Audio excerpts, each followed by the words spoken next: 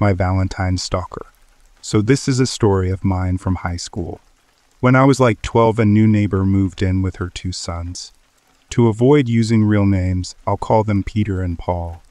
Peter was a little developmentally challenged and generally awkward, but I had a little crush on him, and we hung out a lot. His brother, who was a year behind me, was quiet and sort of odd. He just had serial killer vibes, even at 11. So the years go by, Peter and I stop hanging out because we got older and hung out with other people, you know the drill, but Paul just sort of lingered. We all went to the same high school about 15 minutes outside of the neighborhood. He would just be everywhere I was. I was at my locker, he was around the corner looking. I was eating lunch outside with my friends, and he was a table over looking. He was in the stairwell every time I changed classes. I swear he had my schedule memorized.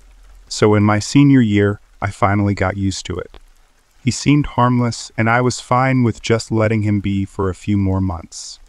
Plus, as every girl knows, rejecting guys can be dangerous. Yeah, he's harmless now, but Paul was a big dude. He could have beat me to a pulp if he really wanted. Just because he was the silent, creepy type didn't mean he couldn't go full Cujo. I resolved to leave him be and let him stalk away. I think he noticed I stopped caring, and for some reason, that made him ramp it up. I started getting texts from an unknown number. It started with simple hellos. Then it moved to photos of various body parts. An arm, a hand, a calf, then a full-on pic of. Well, you know. Then it moved to photos of my house at night.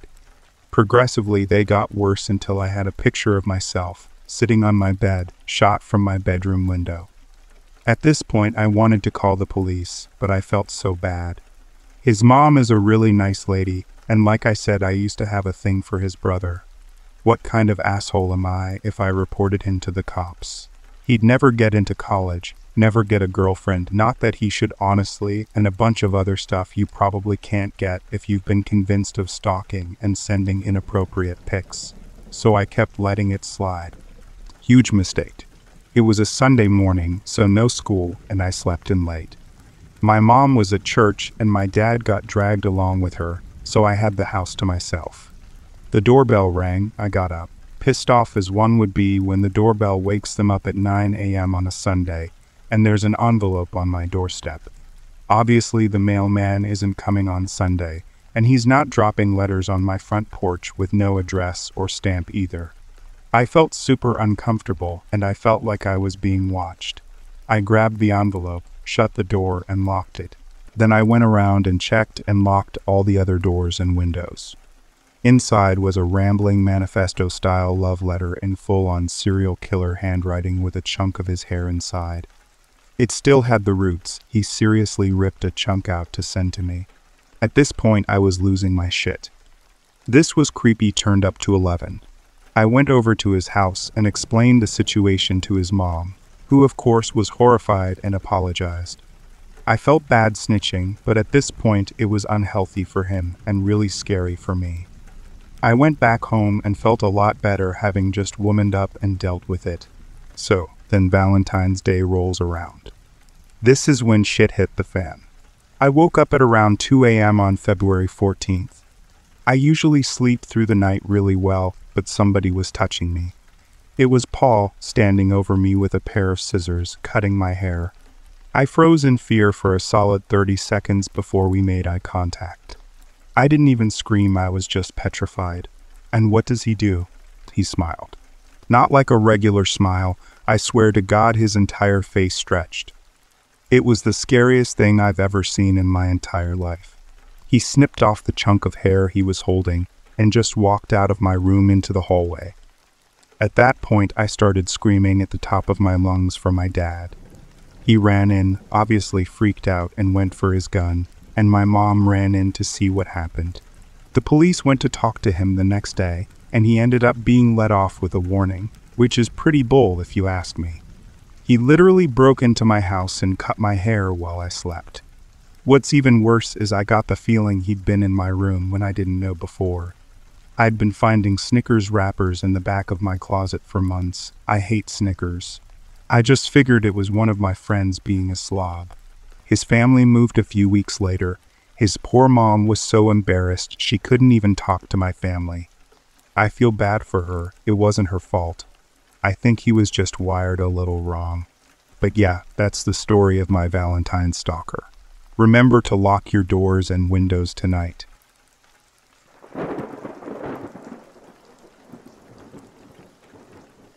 The Instagram stalker. About a year ago, I was quite the Instagram guru. I had many followers. Most of them were people I knew at school, and the rest were fake follower bots that scam you. I had thousands of followers, and all my classmates were jealous, always asking how and why I had so many. My account was not private, as I often did those like for like and follow for follow things with strangers. I didn't care about internet safety at all. When school classes showed PowerPoints and videos about internet predators and stalkers, I didn't care at all. I just cared about being Insta popular. I thought nobody would care about my life. I was just a normal teen living a normal teen life. Every day was the same. I would attend school, come home, and go straight up to my room to listen to boy bands and scroll through social media. Normal, right? But one day my normal life changed. It changed a lot. Call me dramatic, but this still creeps me out to this day, even though it has been almost a year now. I would post on my Instagram almost every day. I got a few hundred likes and about 100 comments on each post. I would always like all the comments I received, as I felt like I should give my Insta fans some love. One morning when I woke up, I saw that an Instagram profile called Dracadanny94 had liked all of my posts. I didn't find it weird because, like I said, I would always do those like for like things.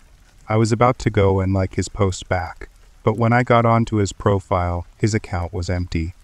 I thought this was quite strange, but moved on, not knowing that this was about to get even stranger.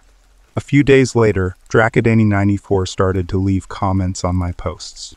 Most of my comments were things like stunning, you're so pretty, hot, and even love heart emojis, but Danny's comments were by far the weirdest. I had posted a selfie caption Damon chose, as my friend Damon had picked out my post. It was a trend people were doing on Snapchat, and I just wanted to follow it. Dracadanny94 commented, I hope Damon isn't your boyfriend. That would be a real shame, hot stuff. I thought that was pretty weird, coming from someone I had never met before. He had no mutual followers either. I simply ignored this comment. I thought that if I was Instagram famous, I would have a lot of people who thought I was hot. You may be thinking, is that it? That is not scary or creepy at all, but trust me when I say that we are just getting started. After a few days, I posted another photo. This time it was a group photo of about 7 friends. Some of them were boys, and one of them was standing next to me in the photo. I got comments saying, great night, i.e. good party, but the one from Dracadanny94 said, who is that boy standing next to you? I hope he is not your boyfriend. He isn't even as hot as me. The comment spread around the group chat, and all my friends were asking who it was. When I told them that I didn't know, they all told me to message him or reply to the comment. At first, I thought it was a stupid idea, but eventually I did reply. My reply said, why would you care, stranger? After half an hour, Dracadanny94 didn't leave a comment. He left a DM this time. The DM read, him. We don't have to be strangers, Emma. I got annoyed. I didn't mess with F-boys. I didn't want to play any games with anyone. Me. No, really, who are you? I do not know you. I got a fast response. Him. You don't know me, but I know you more than you think. I didn't know what he meant. What the F did that mean? I just responded with, me. Oh yeah, well, I'm not too sure about that. Good night. I wanted this conversation to end. I had better things to do than talk to this Danny guy, but he didn't give up. Him. Come on, Emma. It is only 10 p.m. Don't be boring. We went back and forth. Me. Boring? Ha, barely. I just want to sleep, that's all. Him. Well, at times you do seem pretty wild. Me. What? Him. Well, Judging from your Instagram, you seem pretty wild. Partying on a Thursday. School must have been pretty shit. Were you not tired? Me. I told you I was not boring. Tim. I should have guessed. After that, I let the conversation rest. This Danny person was boring me, but he did not stop. Tim. So Emma, you like parties, huh? Well, so do I. Hello. Emma, come on, don't give me the cold shoulder yet. We have just gotten started. Me. Started on what exactly? Tim. You know, chatting. I want to get to know you, Em. Can I call you Em? Em is a cool nickname, don't you think? Me. I don't have time for chit-chat.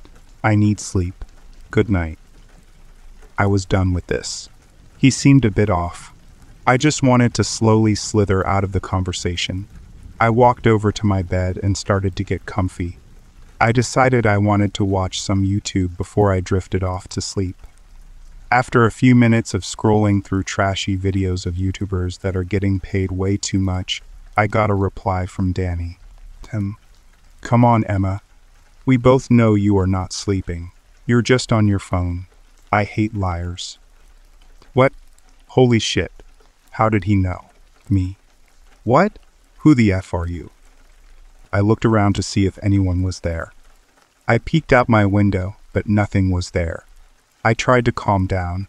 Maybe he just guessed, right? Tim. Emma, chill out. You will wake up your father. Shit. This time I really freaked out. I looked out of my window again, this time scanning outside in detail. Would he come for me? Would he hurt me? I dialed 999. I put the phone to my ear. I needed to tell the police. Who knows what Danny could do? He could be watching me, stalking me, watching my every move. Before the operator could speak, I received another text from Danny. Him. I wouldn't do that if I were you.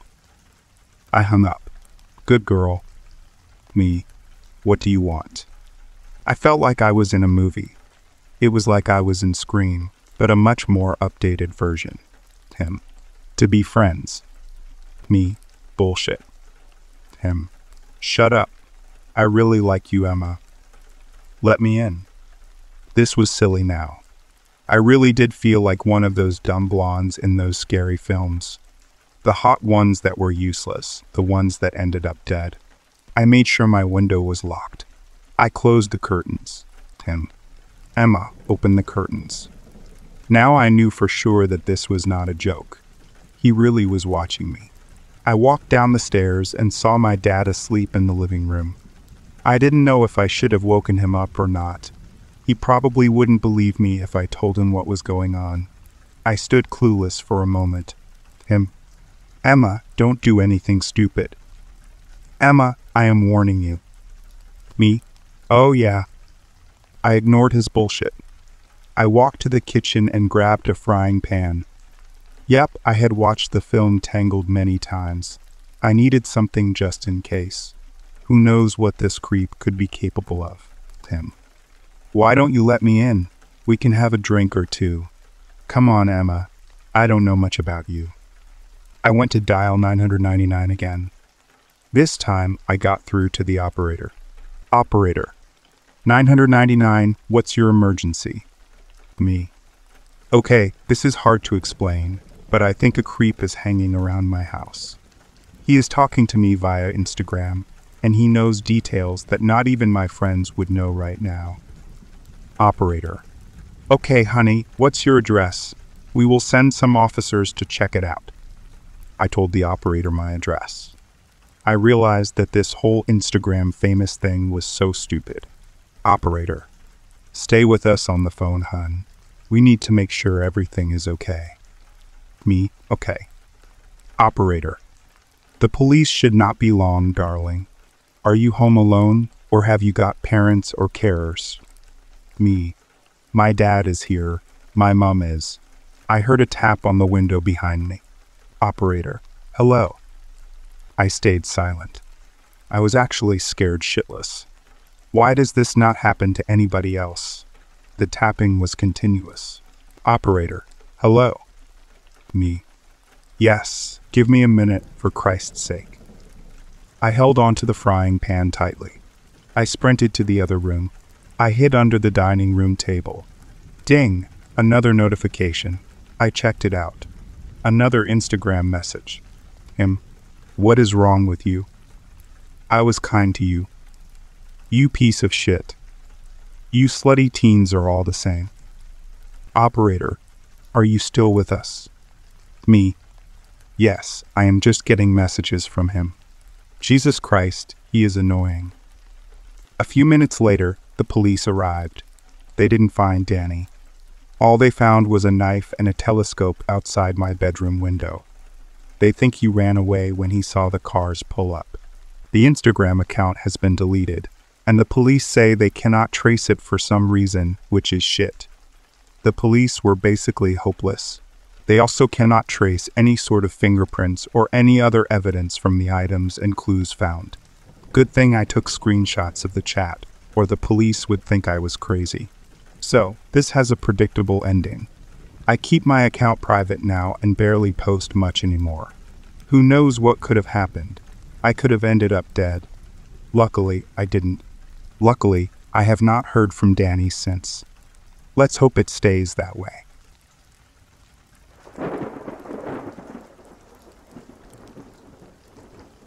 My experience with a stalker. When I was 19, I worked at my local guitar center, and I gave lessons to kids in my free time. One afternoon, a man in his late 50s came up to me and asked if I could give lessons to his 12-year-old daughter. I said yes and eagerly gave him my email address so that he could contact me to set up a schedule for his kid. He sent emails constantly. It started off with him just saying, "Hi, how are you?" several times a day, and eventually led to him giving me his number. He said it would be easier to talk on the phone to set up a lesson. By then, alarms were already going off in my head. I sent him a text asking him to please leave me alone if he wasn't serious about lessons. Big mistake. Now he had my number and the calls and texts were incessant. "I just want to talk," and "I've been thinking about you," were the messages he left me. I once again asked him to leave me alone and blocked him completely. But then he started calling me at work.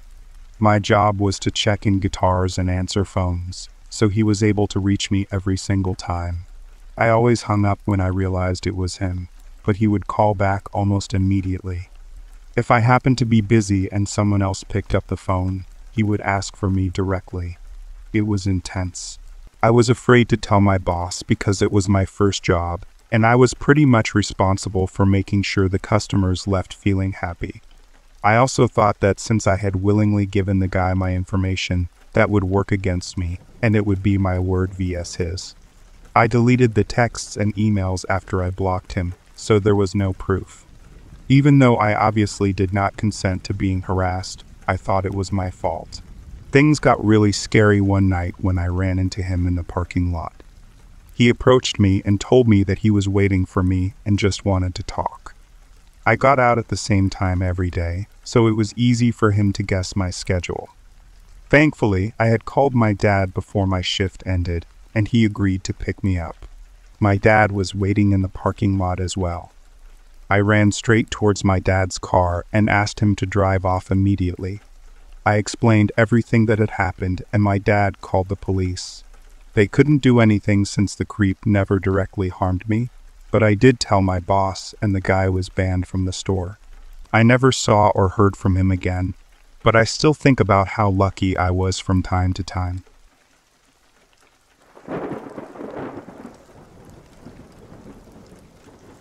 I had a stalker for 10 years.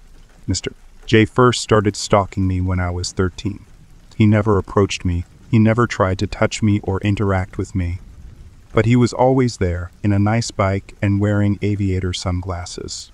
When Dad dropped me off at school, then when I took the bus back home. When I went to the bodega 2 blocks away by a popsicle and before and after church. Sometimes under my window at night, his steps muffled by the distant sounds of coyotes. He never tried to break in. He never tried elaborated tricks to fetch me from school, because he was already, without a doubt, an adult, or pretending he was a door-to-door salesman at my house, or anything like that. He was just there, always there. The only times I ever heard him was at night. Sometimes he'd whisper, "Sleep well, sweet angel," and I did. For over a year, I never realized how odd it was to have an unknown man be wherever I'd go. I had learned at church that we all have guardian angels, so in my youthful mind, maybe that was mine. It was only after Paula Jean Stalker was arrested that I realized what that actually was. Paula Jean was one of those girls that seemed to be born to suffer in the kind of world that we live in. Her body was becoming adult too fast, while her mind was still childish way more than the rest of us 13-years-olds. A dangerous combination. Thank goodness the worst didn't happen, but her stalker, a bald, repulsive man on his 50s, managed to grope her before someone called the police on him. As a girl who learned that her body was sinful, I think she never recovered from it. One of the teachers decided to have the talk with us girls. Pretty much, if you notice an older man following you, please let your parents or teachers know. If they follow you on the street and you're near a police station, go to it, and if not, enter a shop so you'll be a little more protected by the people inside. You're helpless if you don't surround yourself with reliable adults. It wasn't a lot, but considering it was over 20 years ago, it was almost progressive. Miss G never said it was our fault. She just said we needed to be careful and taught us how to recognize a stalker. I think that the man in aviator sunglasses is stalking me, I told my best friend Annie after what our teacher said.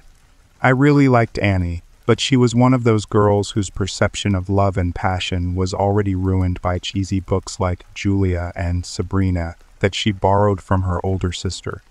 You know the ones. I don't think so. He's young and handsome, and he never tried to grab your breasts. Maybe you'll date him when you're older. Are you crazy? He's a stalker, I replied, getting used to the word. Now being watched by him felt wrong, dangerous even. He's kind of dreamy. Don't you think he looks a little like Ryan Phillip? I ignored Annie and told my parents about the potential threat. After that, I changed schools a lot multiple times a year. I barely bothered making friends anymore. I went to 2 other schools in my city, then was sent to spend the next year with my paternal grandparents. Mr. J, a nickname one of my few friends came up with, still relentlessly showed up everywhere I went, even in another town, but was careful enough to not attract other people's attention. Since he was young and good-looking, and always kept his distance, the police or my relatives never took it too seriously. My problem seemed like a mere nuisance to them, so much that I almost convinced myself again that only I could see Mr. J. After living with my dad's parents for a while, I stayed with my maternal grandmother, then with a myriad of aunts from both sides. I tried to behave and never bother anyone, but it also meant that I was always uncomfortable and lonely. Look at those green eyes, he's gorgeous. You should feel lucky, an older cousin told me when I was 15, after she was sent by her mother to keep me company. I wish I could give him my number. Of course, as soon as she tried to approach him, he disappeared. I hated how people just brushed it off as something harmless or even cool just because my stalker wasn't objectively scary. I decided to go to college in another state. Still, Mr. J was always nearby. Why was he so obsessed with a common, even ugly young girl like me? Why was he always relocating his whole life to pursue me? I'd never know. Even after I turned 18, and then 21, he never came to me. He just watched from afar. We never, ever talked. His decade of stalking only ended when I was 23 and got a job opportunity in another country. Mr. J didn't follow me to Europe. For the first time in my life, I was actually free. I didn't feel followed. I didn't listen to footsteps outside my window. I didn't dread seeing that shiny red bike. I never exactly feared him. It was more like the presence of a ghost, always making you anxious, always making soft noises so you know it's there, always looming. An all-seeing eye, looking through all your vulnerabilities. From ages 23 to 29, I lived as normally as I could, and I spent my time focusing on my career, personal growth, and therapy. I didn't travel a lot because I feared that my stalker would come back, and I never have time to fall in love. But that was about to change. I met Tiago through work in a conference. He was from another branch, and I was tasked with showing him around. We clicked immediately. I couldn't believe that a successful man with mesmerizing emerald eyes and lovely Spanish accent could fall for me, but it was all so natural. Our love was inevitable. We were meant to be. We couldn't stand to be away from each other, even during the first few days. We were always on the phone, chatting online, or together. I never felt such a connection with anyone, nor thought it would even be possible. My therapist was so proud that I finally opened up for love. Tiago and I got married exactly 1 year after we first met, and we lived together for 7 happy years. We got ourselves a nice house, a dog, and a beautiful son, and his family loved me. I never had a lot of contact with mine after I left the S, but after being so well received, I barely missed them anymore. There's no doubt that those were the best years of my life, but like all good things, it was bound to end abruptly, and in the worst possible way. 2 weeks ago, my beloved husband died in a motorcycle accident. I was a mess. Our time together had been so precious to me. We never fought because we were so alike, like we knew each other our whole lives. Every day with him was blissful, and with him gone, I barely had any strength to pull myself from the bed. His family helped a lot, especially with the house, the dog, and the baby, once my pride and joy. Now they were just shadows of the perfect life I'd never have again. As we mourned together, his mother went through old photo albums with me, her own way to keep him alive in memory. She said Tiago had always been handsome, but it became even more noticeable after his plastic surgeries. I didn't know that he had any. It was after another motorcycle accident, but he didn't like to talk about it. I guess he was 35 when it happened, so not long before meeting you. Did he change a lot? He was barely recognizable, but it couldn't be helped, since his face suffered some bone damage. She then showed me my husband in his childhood. First birthday, first tricycle, loss of first baby teeth. The pictures progressed in chronological order, and as he entered his teens, he started to show how handsome he'd be. They became sparser too. He went to study abroad when he was 15, so I don't have a lot from that time. My mother-in-law apologized.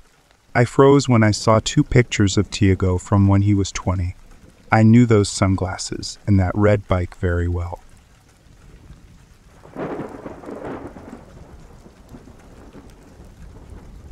I think I met my stalker at the bar. I'm not the type of person who scares easily. I'm the friend you call when you want to go skydiving, rock climbing, or just about anything that gets your heart pumping. If you're looking for a thrill, I'm your girl. So when I found myself sitting next to a charming man at the bar who seemed to know everything about me, I wasn't exactly scared. At first, I was flattered, but that changed pretty quickly. It all started with a bad day at work. I had just been on a call with a client who was demanding beyond reason, and I was feeling pretty frazzled by the end of the day, so I knew I wanted a drink. There's a little dive bar around the corner from my house, and I love going there after work because usually it's pretty empty. It's just me and the bartender Harry, who knows me and what I drink. So as I slid into my usual spot, I was surprised to see another person at the bar, about 2 stools down. He was tall, blonde, and honestly pretty good looking, not my type, but I could appreciate it. "Hey, how's it going?" he said, turning towards me with a smile. "I've been better," I replied, before ordering my drink from Harry. "That bad of a day, huh?" the man said, and I shrugged in response. Harry set my drink down in front of me, and I took a long sip, grateful for the numbing effect of the alcohol. So I had another, and another. Now, I'm not normally the type to talk to random guys at the bar, but this guy seemed okay, so I figured, what the hell. "I had a shitty day with a client," I said finally, after downing my 3rd drink.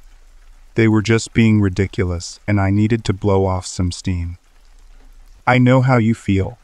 Honestly, with some clients I wish I could just give them a little smack," the man said, laughing, and I laughed in return. "You're a consultant too," I said, surprised. "Yep, For a pretty large agency, actually. The man said, and I nodded in understanding. I'm Maya, by the way, I said, extending my hand to him. It's nice to meet you, Maya. I'm Alex, he said, shaking my hand. We chatted for about 30 minutes after that, nothing terribly interesting. Just the most basic of small talk. He was funny, charming, and I was starting to enjoy his company. But then he said something that caught me off guard. I didn't expect to see you here, he said, which immediately struck me as weird to say. Like, what did he mean by that? What do you mean? I asked, trying to play it off like I hadn't noticed anything strange. Oh, nothing, he said, quickly waving his hand in the air dismissively. I just come here often and haven't seen a girl like you here. Now, this was my favorite bar, but I hadn't been here in weeks, so I couldn't exactly call him a liar. But I definitely hadn't seen him before, and I would have remembered a guy like him. Huh, well, I come here often too, so I'm sure I would have seen you around, I said, trying to sound casual, but failing miserably. Yeah, maybe you just haven't noticed me, Alex said with a wink, and I laughed uneasily just to move past this awkward moment. After a few moments of silence, Alex broke the ice with a question I wasn't expecting. So, got any siblings? He asked, and I furrowed my brow in confusion. What an odd question to ask, I thought to myself. But I answered anyway. Yeah, I do, I said. I have a sister. Oh, I bet you've got more than just one sibling, right? He asked, and I froze for a moment. I actually had an older brother as well, but I hadn't seen him since I was a kid, and I certainly didn't talk about him. No, I said finally, just the one sister. Alex nodded his head in understanding. Surely he couldn't have known about my brother, right? There's no way. What's your sister like? You're the oldest, right? He said, and I felt my heart rate start to pick up. There was no way this guy could know all of this about me. There just wasn't. How do you know I'm the oldest? I asked, trying to keep the fear out of my voice. Just a lucky guess, Alex said with a shrug, but I didn't believe him. So at this point, I was feeling like this guy was extremely weird. As we sat there, I started to look at him a little bit more closely. He was wearing a suit, but the fit was a little off, like he had borrowed it from someone. And his shoes were scuffed and old, not the expensive pair that I would expect a man in a suit to be wearing. Do you live around here? I asked him, and he nodded. Yeah, just a few blocks away, he said before taking a sip. Really? You ever been to Jake's Coffee? I said, but he didn't know that this was a trap. There was no Jake's Coffee. Oh yeah, all the time, he said without missing a beat, and I felt my heart drop into my stomach. This guy was definitely lying.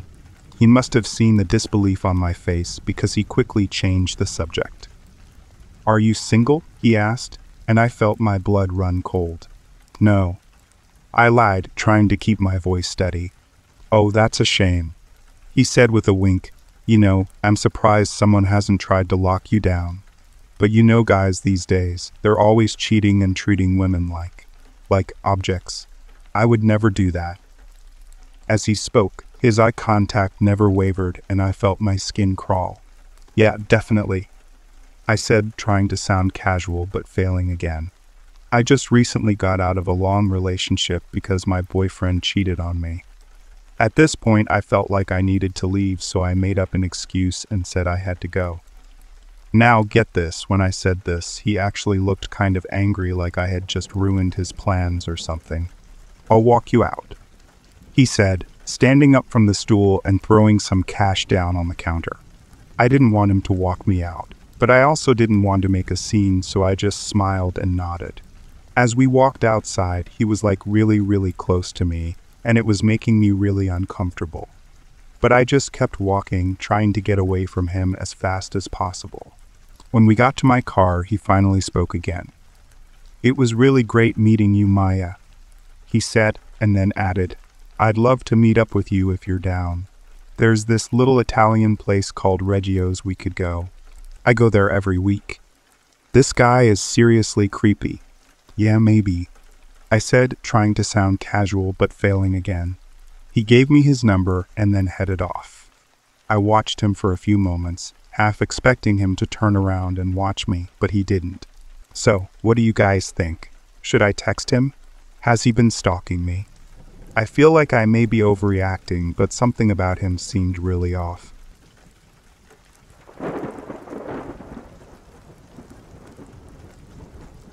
I had an ex who had taken my house keys without my knowledge and had his own set of keys cut.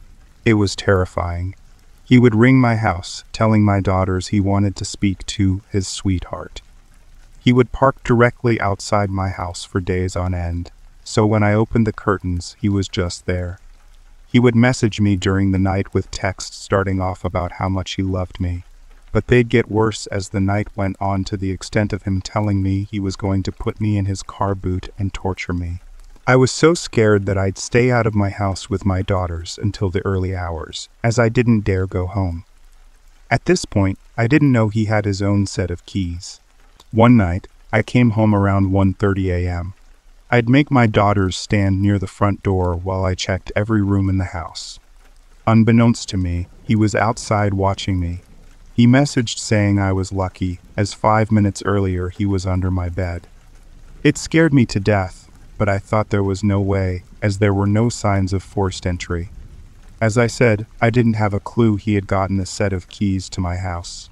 He would turn up in the early hours, shouting outside my windows about how much he loved me and wanted to talk to me. The police were absolutely useless, as he hadn't harmed me. One night, my sister was looking after my girls and rang me sobbing. She told me he had been at my house. I thought she meant outside shouting, as he had done this the previous night. My sister was asleep in my bed at the time. We look very similar, same hair color, etc. She said no, he was in the bedroom. He was getting undressed very quietly, thinking it was me in the bed. Thank God it wasn't, as I dread to think what might have happened. The shock of him realizing it was my sister in my bed instead of me made him grab his clothes and run. I went to the police numerous times, as I now realized he had keys. They told me he wasn't doing anything wrong, as he wasn't breaking and entering. I felt completely isolated in my own home, which I didn't feel safe in. I had new locks, but that didn't stop the fear. It all came to a head one night when he broke all my car windows and assaulted my daughter's father. Only then did the police intervene, and he was sent to prison. It was finally over, apart from the letters he would constantly send me, but eventually it ended. I still see this person occasionally. I feel the same fear and have to leave wherever I am, as I do not ever want to be around that person. A lot more happened, but these are the main parts I remember. It truly was a terrifying experience, and I'm so glad your dad was waiting to pick you up. Sorry for such a long reply. It just brought everything back to me. Take care.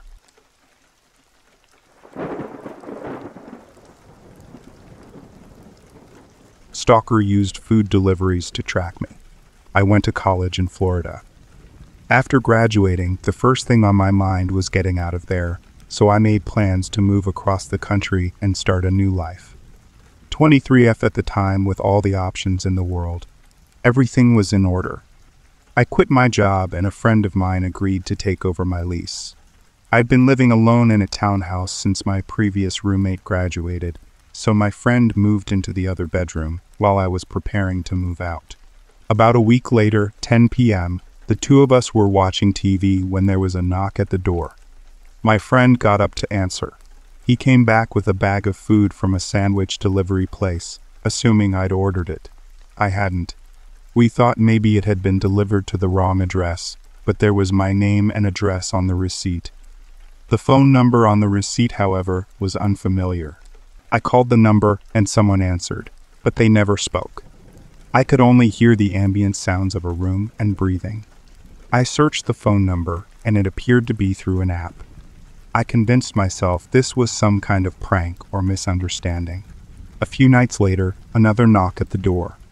My friend insisted on answering again, and I heard him telling a delivery person that this was a mistake. She doesn't live here anymore. No one ordered food to this address. The driver responded that they had taken the order themselves over the phone and spoken to a man who simply asked for the specials and ordered the first one. It was the same number on the receipt. I called again, and again I heard someone listening on the other end. The deliveries kept coming every few nights. My move was delayed for unrelated reasons, and the longer I stayed, the more it began to really scare me. Why would someone do this? One time, I called the number after another delivery, with my friend sitting next to me.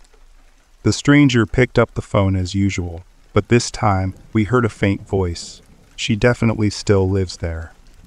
Then abrupt silence. I didn't recognize the person speaking, but I realized I shouldn't have been calling from my own number. I never called again. My friend tried, but the person on the other end never spoke aside from that one time.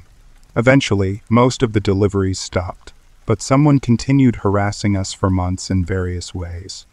That phone number began calling at all hours of the day and night, sometimes 30 calls in a row.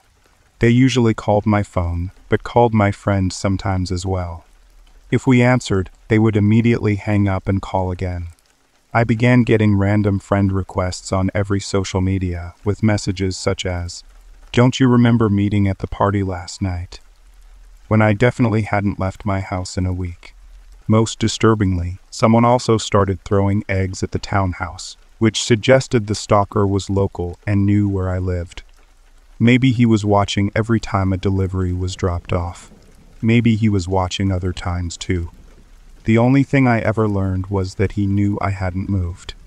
By this point, I was staying inside as much as possible, but you have to leave the house sometimes.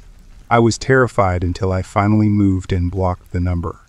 My friend elected not to take over my lease, but I was always thankful he stayed with me those last couple months. This was about 8 years ago now, and I still don't have the faintest idea who it could have been. My former coworkers and a few college friends knew I was moving, but I couldn't think of anyone who would have a reason to keep track of whether or not I'd moved, and I didn't recognize their voice the one time I heard it. To this day, I refuse to answer unknown phone numbers or unexpected knocks at the door. Even contactless delivery gives me anxiety. I am always half expecting them to show up again.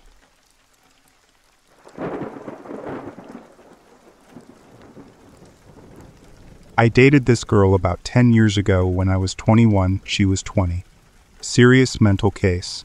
Some highlights. 2 weeks into the relationship, her grandmother passed away. She got furious with me because I couldn't attend the funeral I had to work, and was told the day of the funeral that she wanted me to go. 1 month in, she insists we celebrate our anniversary. I'm thinking whatever. Take her out to dinner. She gives me a gift of a keychain with a picture of her as a baby on it, and the inscription, "I love you forever." I broke up with her shortly after that. This followed by 4+ calls a day and numerous texts over the next 4 months, which would go back and forth from "I hate you" to "Why did you leave me? I love you. Please take me back." She had NSYNC and Backstreet Boys dolls all over her room. She had told me she wasn't a virgin when we met. Turns out she lied about that, and I was her first. Found that out from an old friend of hers. I eventually had to change my email, phone number just to get her off my case. I still get the occasional friend request from her on Facebook.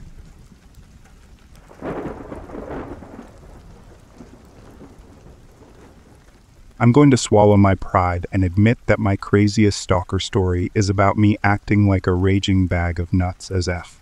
I was 21 and realized at the end of my first serious relationship, albeit it was long distance, but it had lasted 2 years, and I had dumbly been planning to move to the city he lived in, that my then boyfriend had been cheating on me for the last year we were together with a girl he went to school with. I found out through a friend of his, got it confirmed by the girl he was cheating with, and as soon as he found out, I knew he turned off his phone and wouldn't answer a single call I made. Actually, if his phone was on, he'd answer it, and then hang up with no greeting and sound. So I went batshit off the deep end. Called him 50 times in a row, repeatedly. Texted him like crazy. Facebook messaged him. He responded 4 days later with a message about wanting to kill himself for hurting me. I freaked out and took it serious and continued messaging him. I'd then periodically message and call him every so often just to see if he'd respond. I talked to his friends. I even contacted his mother. And about 9 months or so later, I came out of it and realized I had been totally messed over by a raging D-head and had also handed him all my self-respect on a silver platter. I just let my hurt turn me crazy, and it is totally the most embarrassing thing in my past. I sometimes wish I could talk to him and just say, "Hey, sorry about that. You're still a D though." But then I remember I'm blocked on every social media website out there, and I let it go and focus on being as uncrazy as possible to my current boyfriend.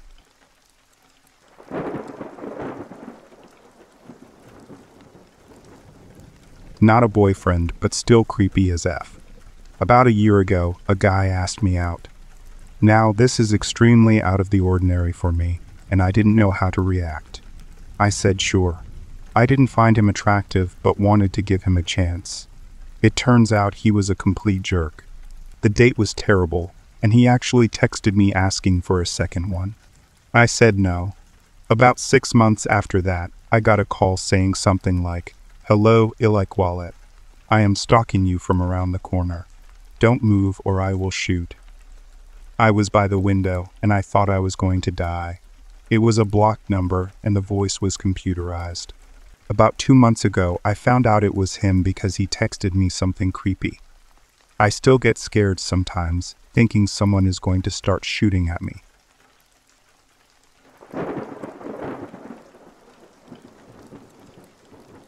After a week of dating this girl, she decided to make a collage of us. It was weird. It had pictures of me from the internet and pictures of her from the internet.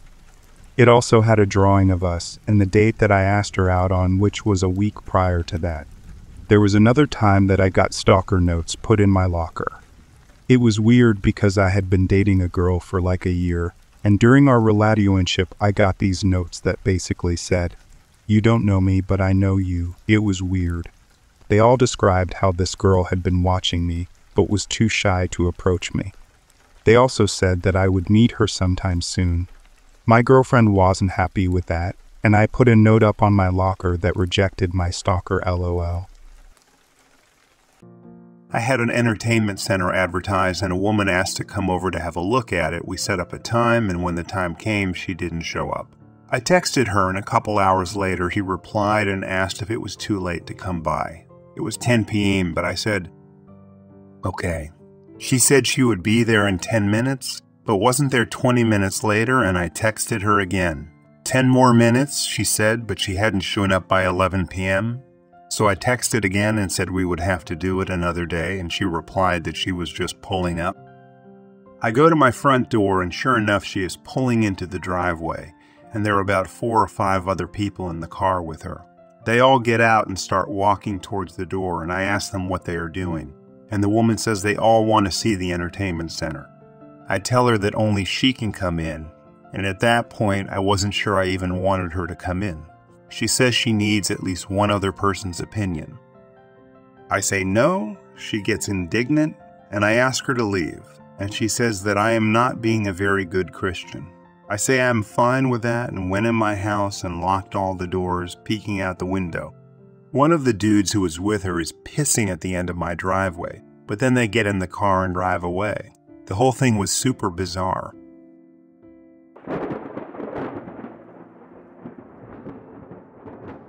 Roommate subleased his room without telling us. The 3 of us in the house were all around 22 years old. The guy that let the room was 36, unemployed, socially awkward, and pothead. Not that there is anything wrong with that. He would blare Metallica all day. He would just stay in the house, only leaving at odd hours. Really sketchy. Then one day my roommate noticed his guitar was missing. And then other guitar was missing. We confronted him. After about 20 minutes of bullshit excuses, he admitted he pawned them for the power bill and he wouldn't have rent for us. We called the police so we could report the stolen guitars, since you need to have a report to get anything from a pawn shop back. It turns out he already had a warrant out for his arrest for the same shit a town over. Anyway, the cops confronted him in our house while he was frantically trying to get all his stuff packed. He was coming down the stairs with all his luggage when the cops asked him to step outside. Right before he went outside to talk to the cops, he said, "Don't take any of my shit," in what I think was a joking manner. Either way, he was arrested and we put hit shit on the curb. Good times.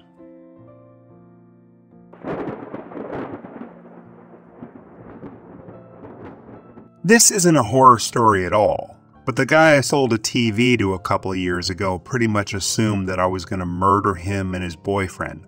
I got the impression that he thought that I was going to scam him, so I offered to drop the TV off at his house, and he could just PayPal me the money. He didn't want me knowing where he lived, so I offered to have him pick it up after my daughter's soccer game. Wouldn't do that either because he said I'd have too many of my people, so I then switched it to the parking lot of my town's grocery store at 3:30 p.m. No. He finally agreed to meet me in front of the town's police station with his boyfriend and 2 other guys only after he called an officer outside to witness the transaction. The cop told the guy he probably shouldn't be buying stuff on Craigslist anymore. The funny thing was that he brought so many people that the TV wouldn't fit in his car.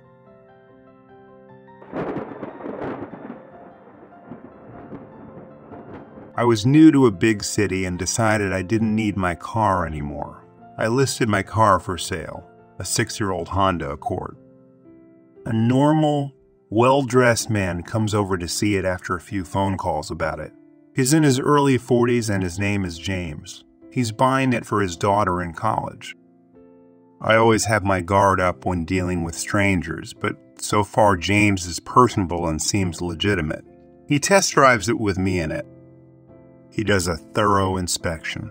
He negotiates the price with me for a while.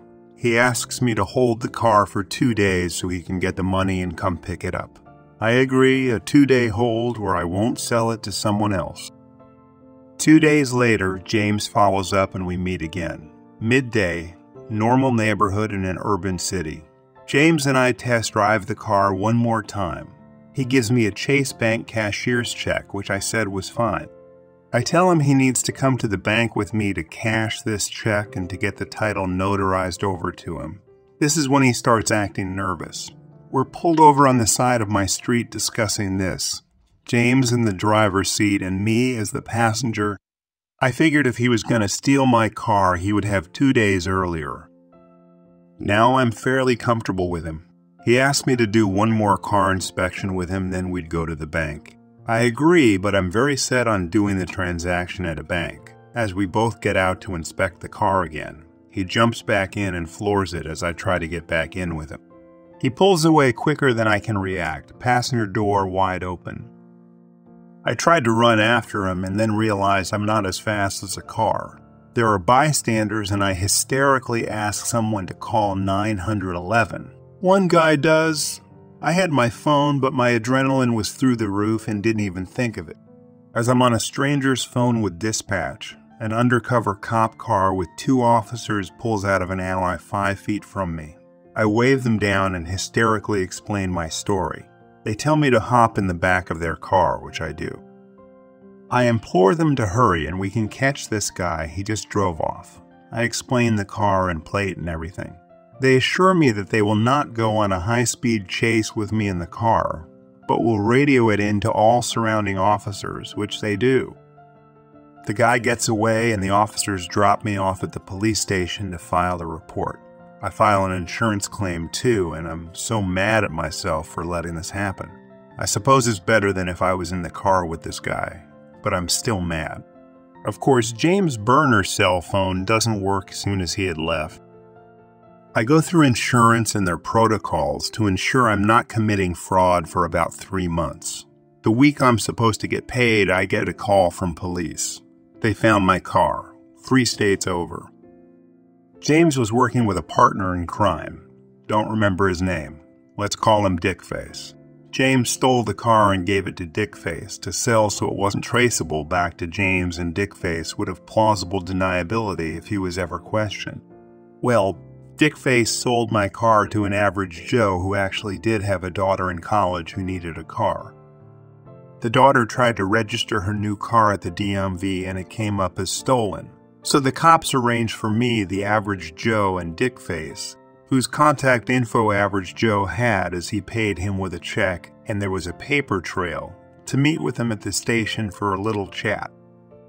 Dickface denies any involvement with James, but agrees to give us the money back that Average Joe paid him, if he can just leave without any problems.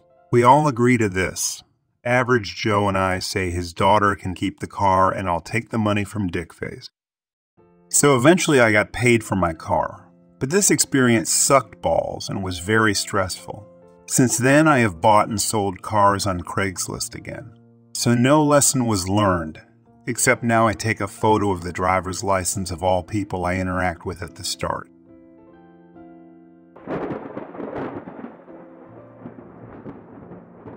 Was moving out of an app that had washer and dryer hookups into one that did not.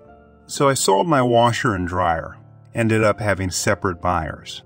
Guy who bought the dryer was great. He was getting it for his daughter who was going to college. I helped him load it up in his truck. He gave me the payment, and I never heard from him again. The guy who bought the washer was a different story. I got a text from him asking if it was still available. We haggled the price. All normal stuff. We set a time, and I waited for him to get there. Now I only had 1 week left in the app, so I didn't care too much about random people coming to my home like I normally would. Pretty much all of my stuff was moved into my new place, but the internet wasn't turned on yet, so I was still just sleeping on an air mattress in the old one for the time being. He ended up being a few hours late and showed up in a truck that was used for transporting large glass panes like this. He had like 5 people with him, all crammed onto the front bench seat of the truck. They loaded it onto the truck with it leaning at a 30-degree angle against the glass pane rack, or whatever you would call it. He tried to haggle it down to a lower price, but I didn't budge. He left and I thought it was done. Later that night, I start getting texts from him about how it doesn't work and he wants his money back. I told him as it was written in the post that it was sold as is and was working. I assume he damaged it in the way he rigged it on his truck. Well, after a day, he starts calling me and cussing me out, texting death threats. And I have other random numbers calling me doing that same. 2 nights after I sold it, I wake up at 3 a.m. with people banging on my door yelling. Luckily, I lived on the 2nd floor with no easy access to the windows. I sat there for about 15 minutes while they continued to yell through the door. The next day I moved the rest of my stuff into my new app and never went back other than to turn the keys in. I still got calls, texts from him on random numbers for 2 months over a $150 washer. I don't sell stuff on Craigslist anymore.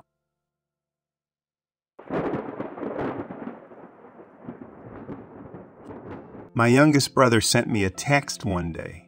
He'd saved up $700 and wanted a computer. I told him I know a subreddit we can go to, but no, he's found a guy on Key with a machine.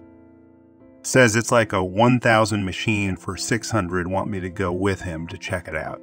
I can't. Schedule is packed. Guy basically says he can do a Skype call showing the CA working, and I can peek inside the guts from the video call. So I do that. It looks good. Very high-end computer and everything is brand new with boxes for the components. I tell my little bro, who is 18, that it's all good if he can snatch it, go for it. Well, about 8 p.m. I get a Skype message from the kill seller. I got your brother. I freeze. Blood runs cold, and for a solid 20 seconds that felt like hours. I started running through how I was going to find this mother, F, and murder him with my bare hands for threatening to hurt my baby brother. Finally, he finishes typing his second message. He wanted to meet in Walmart parking lot. We met up and I got out to shake his hand and he just fainted. He's sitting in my sous vide. He woke up once and just passed right back out. So I told my bro no because I had work. But obviously this needed to be handled. So I go out. I get out of my car and instantly see why my brother basically shit his pants. This dude steps around the SUV and is like 9 feet tall, exaggerating, 7 foot and some change, and was so jacked I think he could beat up Gaston from Beauty and the Beast. I'm a little less paranoid than my brother, so I hold my hand out for a shake. We do so, and he puts a giant hand on my shoulder and points inside the SUV. I can see my little brother sitting in the far back seat with his knees on his chest, like a puppy during a thunderstorm. I chat with the guy. He literally just tried to meet my brother to sell the computer, but he actually fainted in terror. He scooped him up and put him in the back seat to rest. It actually happened. So I open the door and pop my head in. Little bro basically on the verge of tears. Explain the situation to him. He admits that he thought the Klaus seller was going to beat him up, steal his 800, and possibly touch his bum inappropriately. I laugh. The seller laughs. I chat with the guy for a bit as my brother is loading the stuff into his car. The guy said he bought computer parts yearly when they went on sale and always sold them for a profit for himself, but at a pretty low cost since he slowly built them over the year. Was actually a really great guy. Said my brother was the first person to ever pass out in fear. I mean, all's well that ends well, and I'm sure it was more scary from my brother's POV, but getting a message from a guy on Skype, "I have your brother," is pretty damn scary, to be honest.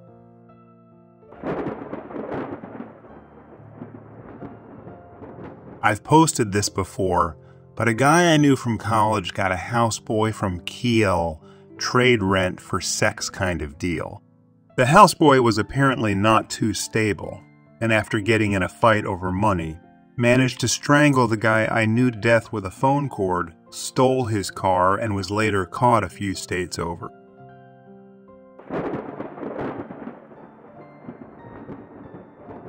I got GTA V for the PS3, but then got a PS4 about 2 weeks later since I got surprised by an extra large paycheck and had money to blow. So I decided to sell my 3 copy for $40. As soon as I put the listing up, I legit got a text not even 10 minutes later for a guy that wanted to meet in half an hour to pick it up. I wasn't busy, so I decided to do it. The guy was about 10 years older than me, incredibly skinny, to the point of ribs practically showing through his shirt, and had a tick. Anyway, I make the transaction and think that's the end of it. Nope. On my drive home, texted me, wanting me to come over to his place and play it with him. I politely decline. He then goes on to text me a novel about his life story and his time serving in Afghanistan and his pets and depression. I felt bad for him, but still didn't want to go hang out with a stranger I meet on Craigslist. He then starts asking me when I'd be free to hang out and tries to make plans. I explain politely that I'm not really looking to make friends through Craigslist or anything. He tries calling me. I turn off my phone and go to sleep. I turn it back on in the morning and I've got 20-something missed calls and over 60 text messages from him, getting increasingly more angry, violent, and threatening as they went along. I installed an app to block his number, and that solved it. But for a good week or two, I was afraid of accidentally running into him again.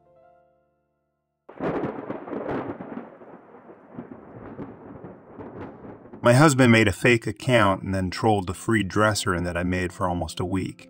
He kept asking me to smell it and describe the smell and silly things like that. By the time I figured out I was being trolled, he had asked if I could cut the dresser into more manageable pieces so it could fit onto his motorcycle.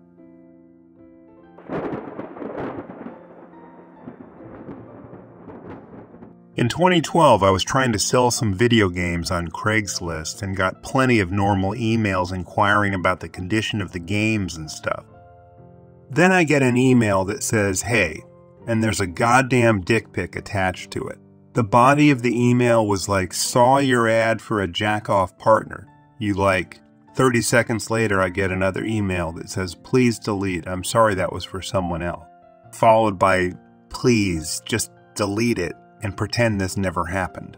I didn't reply to any of the emails, just blocked him immediately. My thought is he was probably browsing around on 2 different tabs and replied to mine on accident.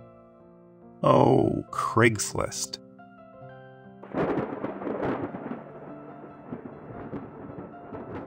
We were selling a house on Craigslist and we started getting calls about it being for rent. Sure enough, there was a for rent ad picturing our house and giving a phony realtor email address. I contacted the advertiser who claimed he was the owner away doing missionary work in Africa. He wanted me to wire the deposit. I played along with some back, and forth Emmels until he got suspicious and stopped communicating.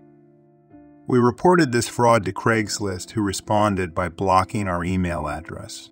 Now, when we use Craigslist, we have to use a different email when placing ads.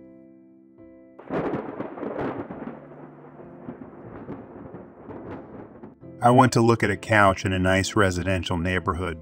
The poster was a doctor at a local hospital who said she had a shift, but I could work out a time with her husband who would be home. So I called him. She had a beautiful accent, Persian, and was clearly fluent, but English was not his strong suit. Still, we worked out a time. When I went over, he was very nice. A bit of a communication gap, but that's fine. I wish I spoke one, and a half languages, you know. The couch was actually a huge multi-piece turquoise brocade thing. Much too big for my tiny space and too loud for my eyeballs to bear every day. Beautiful in its own way, but not for me. So I thanked him for his time, told him it was too big for my studio. And his response was to confidently reach around and squeeze my ass. It was the way he did it that was weird. It didn't even seem sexual or anything. It was like he was just testing a melon for ripeness. I looked at him like he was nuts. He looked back at me like the situation was perfectly normal. And I turned and walked out the door without a word. I no longer go to Yale Meets on my own. Edit. You'll have a lot of furniture for sale. Edit 2. This is my highest rated comment on Reddit. Note to self. Butt stuff worthless internet points.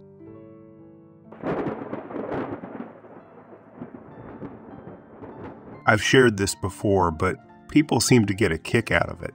Not much of a horror story, but my most interesting Craigslist sale. Was selling a 70s Buick for $1,500. I had a few calls, but no one super interested. Then I had a kid, maybe 21, call, and he really wanted the car.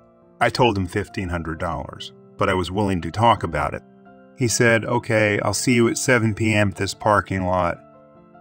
I get there at 6:50, and he never shows.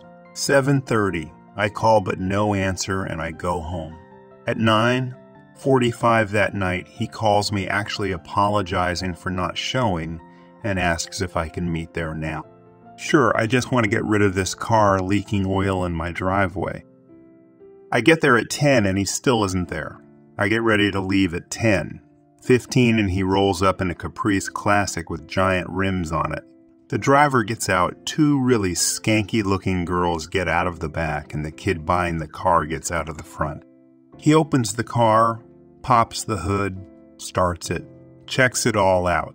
He takes it on a quick drive while I am standing with the 2 skanky girls and the driver. He comes back, hops out of the car and waves me to the car. Kid, I really want this, man. This is awesome. Me. Okay, well, I would like $1,500, but what are you wanting to pay? Kid, I was only able to scrape together $1,300, but I've got a good deal for you. Give it to me for $1,250 and you can have her pointing to the skanky brunette. Or let's do this for $1,000 and you can have them both. Me. I turn and look at the girls. My guess is they are 16 and look like they do it right here in the parking lot. Yeah, I'll just take the $1,300 and you can get the car. Kid. What? You don't think they'd be good? Yeah, man, that pussy is tight enough to rip your dick off. $1,250 and you can have the blonde. Me. No, thanks though. They do look like they'd be a good FI, but I'll have to pass. Kid. All right, man, you don't know what you're missing. I'll give you a 2-day window. If you want either of them, just give me a call. You can refund $50 or $300 and we can work it out. Me. Enjoy the car and thanks for the 2 days. He actually gave me $1,300 in cash and $155 of it was in ones. But I did not call him back to get the girls. My wife would have probably frowned on that.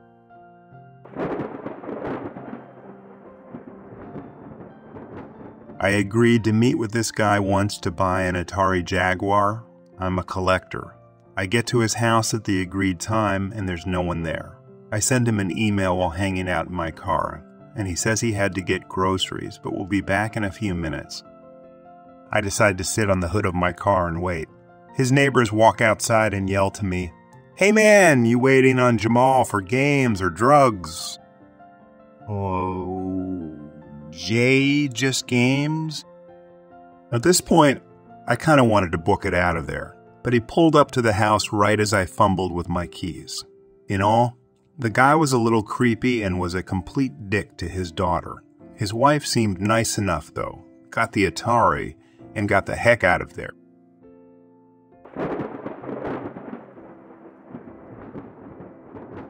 I saw an old Pioneer integrated amp I liked bundled with a couple other items that the guy wanted to trade for a laptop.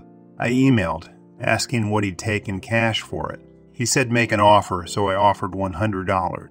Apparently, that insulted him, and we exchanged a few more angry emails, ending with me telling him something when you get a shit laptop with a jizz-stained keyboard. You'll wish you took my $100. To be fair, he was being a dick first. The next day, he is just the amp up for $150. Why didn't he just tell me he wanted $150? The thing is, I still wanted it, so I just made a new email and went up to meet him. I was naturally a little nervous, but he wasn't a bad guy, really. He had a lot of vintage audio equipment that he was trying to sell and was getting jerked around a lot. I love the amp, though. It was a great purchase.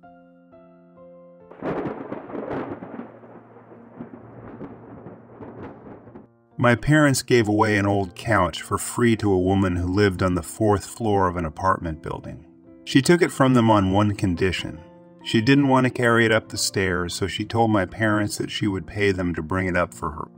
Being both a bit strapped for money and just generally nice people, they agreed. They'd bring up the couch while the woman watched, and when they asked for their payment, she asked them, "Do you like roosters?" Instead of giving them money, she handed them probably the creepiest carved wooden rooster I've ever seen. This thing looks like the abyss gazing back at you. Then she ran back inside. The whole situation was so ridiculous that they weren't even particularly pissed, and it's still in our house 13 years later.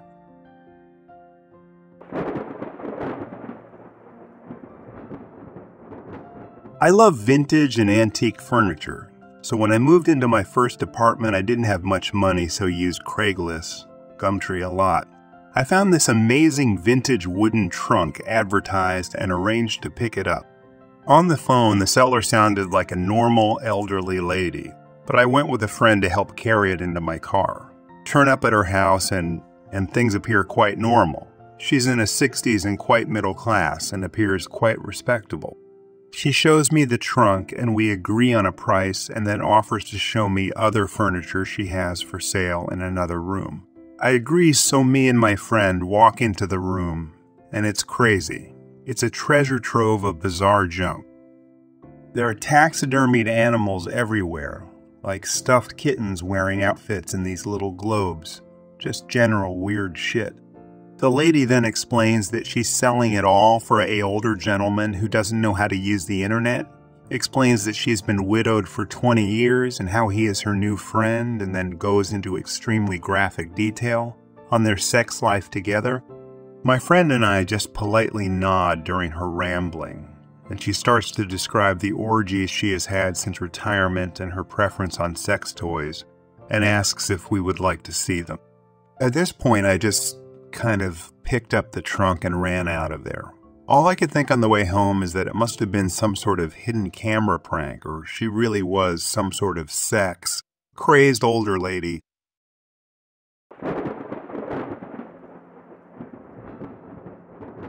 I was selling a motorcycle. The guy lived a few hours away and wanted to know a lot of information.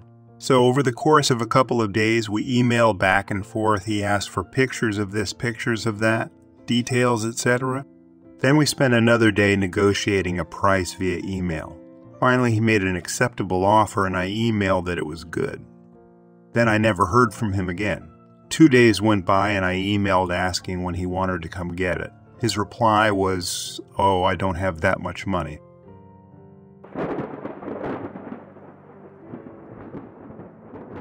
Put a body kit up on CL and got contacted about a guy that lived about 2 hours away that wanted to come and buy it.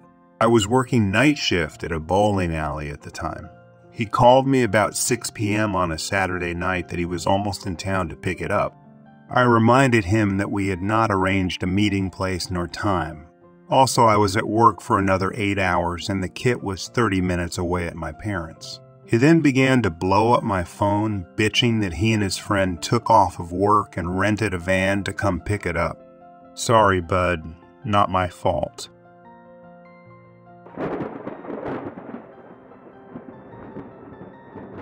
The closest I have was when I was selling a 97 Corvette on CLN in 2012. It was in good shape and mechanically sound. I knew what the car was worth and had it priced fairly at $15,000. I start getting hits from a guy who lives about an hour away about the car, and eventually he wants to see it. So we meet halfway in a Walmart parking lot. He leaves me the keys to his Denali and takes it for a spin with his wife. Still manages to do a big burnout on his way out, which, whatever.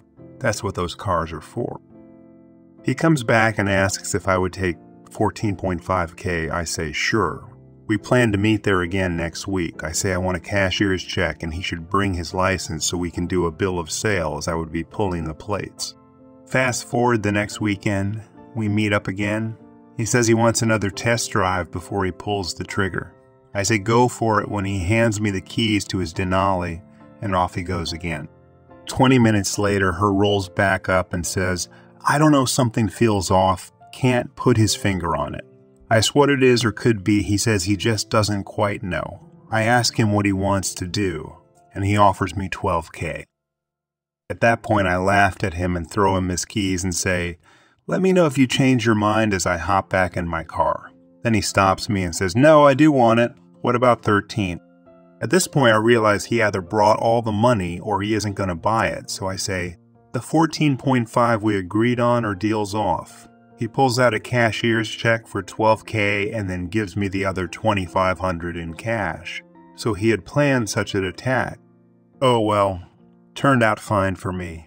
It just bothers me people are always up for trying to weasel you out of money. Thanks for listening.